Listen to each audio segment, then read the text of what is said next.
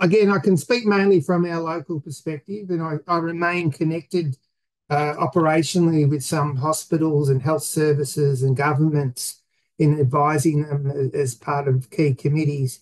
We're really starting to get to grips with this. I wouldn't say our health system in Australia is completely on top of it, but there is a widespread recognition now that let's be positive for a minute. If the sector wants to leverage AI to get better and improve things for all concerned, and I think many of us share that view, then they know they need to be right on top of AI governance and data governance as an underpinning contributor to AI governance.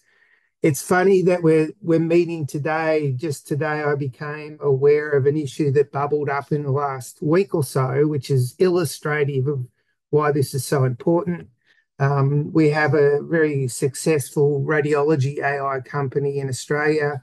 It's delivered product into many countries, including the UK, into Australia. And for some reason, our National Information Commissioner, the Office of the Australian Information Commissioner, is now sort of investigating how that company has acquired its training scans and the role of the radiology companies in providing them. Now, from what I know of that situation, I don't think at the end of the day anybody will be severely reprimanded or anything major has gone wrong. But it shows that there's this issue as well of privacy and security and governance. Is this issue of social license and trust that underplays all that as well. So I guess on one hand, unless you're involved in that, it's actually a good thing. The system's working. Someone's raised a concern, and the system will investigate.